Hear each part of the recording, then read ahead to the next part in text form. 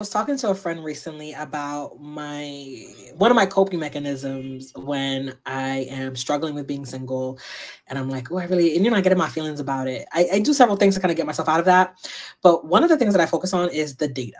Right? We know that data says that partnered men do have longer lives. They get promoted more. They have better professional careers. Right? Like there are a lot of benefits for men being partnered. And we also know from data that the happiest demographic of women is unpartnered single women, right? Because they're not bearing the brunt of a heterosexual partnership. And so whenever I'm sad about being single, I'm always have to remember myself that like, or when I'm like, oh, I gotta pursue, I gotta chase, I gotta like put myself out there. I was like, am I really trying to put myself out there and craving and aching to make a man's life better? Is that what I'm doing?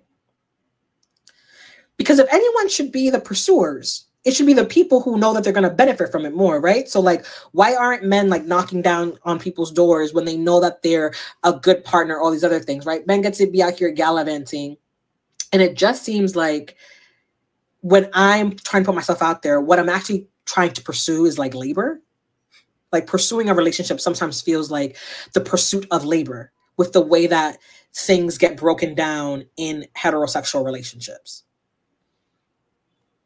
And so it gives me almost the permission to rest. I was talking to It is amazing that she considered a relationship a labor, like it's a physical labor, and she's a big woman too. So she wild. already in a relationship right now. And that just has to partner is in probably one or two places. That if that person, that man might be already in a relationship right now. And that just has to run its course. And he better be nice to her. Because if I get a man, I need a man who historically is nice and good to his girlfriends, to his exes. I don't want no maniacs. Or that motherfucker is at home too, like me. So why am I going out on the streets trying to pursue people? My man ain't out there. He ain't out there. That man is at home. Mind his own business. And I like that for us. Like, I know what kind of lover girl I'll be. Like, I want to make my man a sandwich. Right? So, but why am I out here in the streets trying to make random men sandwiches? I don't want to make a random man a sandwich. I want to make my man a sandwich. So I just got to wait for my man to show up. Or my person, because, hey. So because I don't want to make a motherfucker a random sandwiches for it. No. My man going to get the best sandwich, though. And so that's true. My future. That this imaginary love of my life that's supposed to like show up when I'm least expecting it or whatever. I don't think it's worth subjecting myself to what dating and like modern dating has become. Like it is not worth the ghosting, the lack of communication.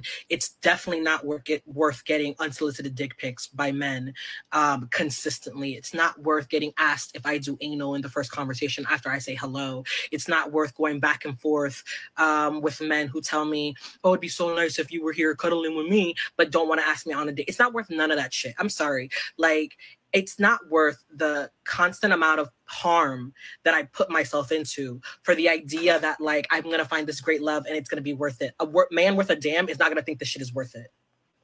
Like an imaginary man, an imaginary relationship that's going to be so good and so loving is not worth the real harm that we open ourselves up to by trying to engage with men. I think that I am worth being safe and being taken care of, and not even taken care of in the way that we talk about like men being providers. I mean that we all engage in some sort of social contract with each other in public spaces as a society, and men do not feel like they need to uphold that. If you wouldn't go up to a person and whip your dick out in public, how dare you do that on my phone? And I know I've been really dismayed with dating, and I've talked about like really not wanting to give it more of a try, but like I am a hopeless romantic who loves to read nothing but romance. So like there is a part of me that's always like, maybe like just give it a try, or like try to handle it better. And I have different ways of trying to navigate data. Like, I give up. It shouldn't be that difficult. I don't have to put that much labor into fucking any other area of my life. Not my friends, not my family, not like work, not casual shit, not being like a internet personality person, like none of that shit. But I have to do that with men. I absolutely not. But one of the things that flipped the switch for me was, I remember when I left my ex, my abusive ex. I remember sitting there being like, oh my God, like he's probably gonna be like this in front of our children. And then I was like, why the fuck am I putting imaginary children that don't exist above me who actually does exist? And I feel like I was doing that with relationship, thinking about this imaginary man. Like, and it's not even worth having sex with these men. Like, I'm sure that I would probably go the rest of my life without having sex again, because what is the point? The orgasm gap is too high for us to be talking about, to try and fuck men who time and time again demonstrate that they don't like women.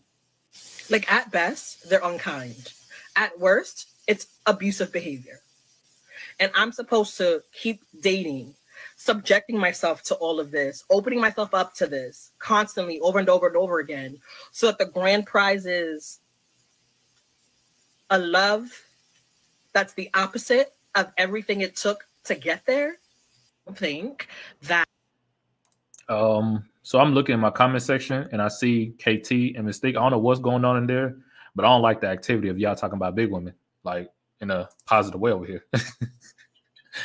Y'all here talking about she's attractive. I don't know what y'all got going on, man. Y'all got this. She look good over here, but not too, man. She's no, man. Unacceptable, guys. Unacceptable. Unacceptable. Unacceptable.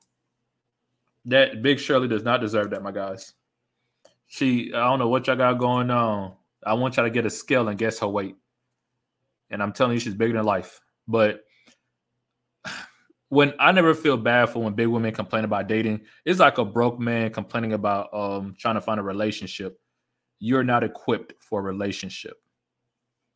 I will always say that. Like a broke man saying that he deserves a woman or to be a leader and stuff. You're not equipped. You're broke. You're homeless. You're not equipped to be in a relationship with a woman. A big woman, you're not equipped to be in a relationship with a man. You're not equipped. She sits here and she's talking about I don't want to put in no labor into the relationship. I don't put in labor, like I put in labor to everything else in life, but not into a relationship. I don't think you put in labor at all. To be 300 some pounds or 200, close to 200 some pounds, like I know she's probably, I want to say she's big. I've seen her videos. She big. Like, you didn't put no labor into your appearance. You didn't put no labor into finding a man. Like, here's a weird thing about big women. Big women be on dating apps and all they do is sell a sexual image, like literally to the extreme. Because then no man is out here pursuing big women when he got money or got anything going on. Guys are not out here chasing them. They chase them just for the smash. Every man know this is what y'all do. Complain about relationship more than the average woman should. Y'all complain about guys sending you pictures, guys doing this, because nobody wants y'all.